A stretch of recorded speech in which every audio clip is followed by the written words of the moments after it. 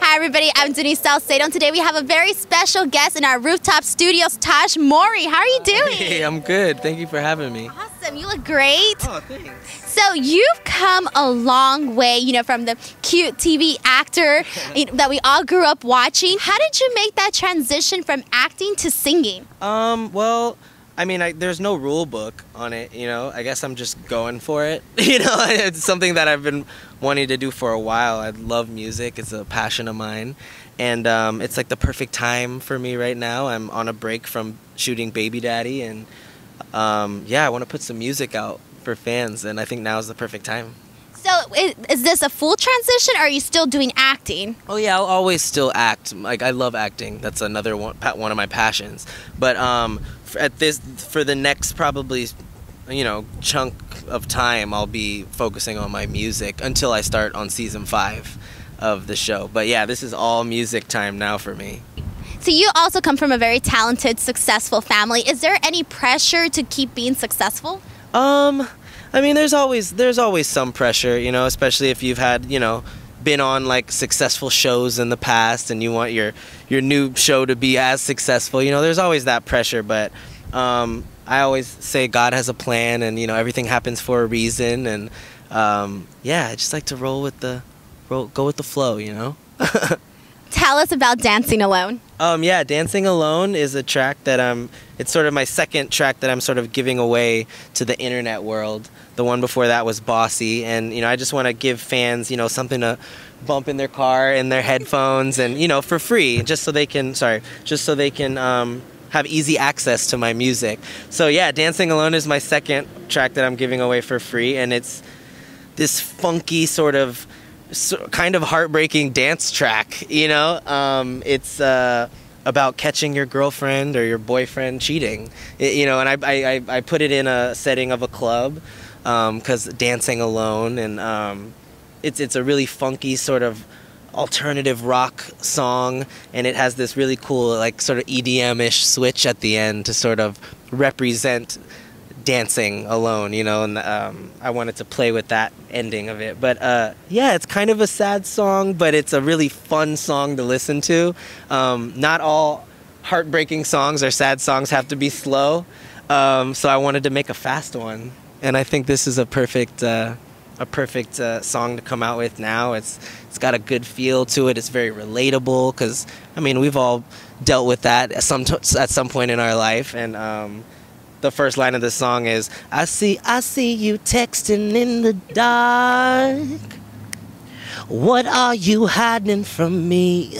So it's a really there's a lot of attitude, and it's basically about, catching that person in the act. And that's what this song is about. It's a funky, danceable breakup song, kind of, and I think fans are really gonna like it.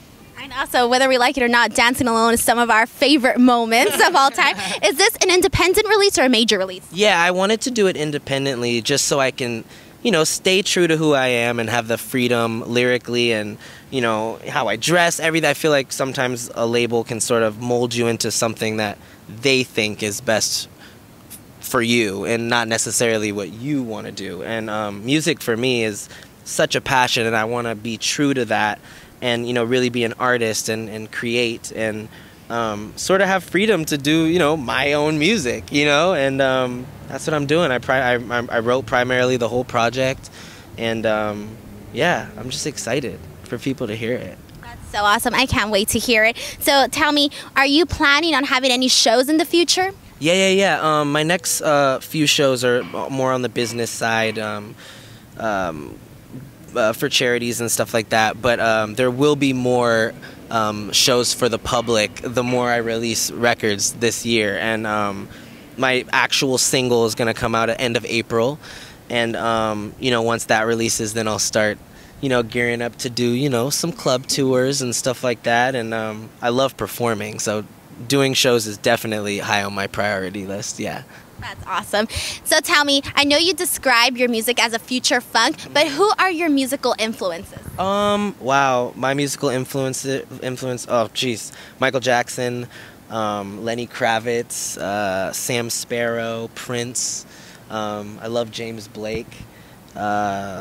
Yeah, Janet Jackson. Yeah, I would say those are my top. And with, listening to them over the years and putting myself into this sort of new futuristic funk sound, I think it's a great blend. And I think you can hear the artists that influenced me in the music as well. And I want that to be apparent also, because they have a big influence on me. And yeah, it's very futuristic, it's funky, it's edgy, it's fresh, it's new, it's relatable, it's something you can dance to.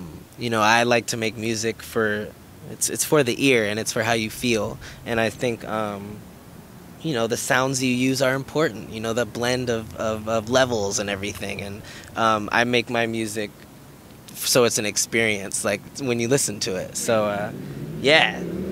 And those are all great influences: Michael Jackson, Janet Jackson, Prince, all of them. So where can your fans find you on social media? Yeah, I'm on Twitter, I'm on Instagram, I'm on Facebook. You can find all of those pages on my website, tahjmowryofficial.com. And yeah, I'm always on Twitter, and I'm always posting Instagram photos, and I try to reply to you guys as often as possible. But yeah, find me on all those. Tahj_Mowry for Twitter and Instagram, though. Thank you so much for talking to us. I'm Denise Salcedo. This is Tahj Mowry, and you're watching the New Music Buzz. What's up, guys? Tahj Mowry here, and you have just been buzzed. I see you texting in the dark.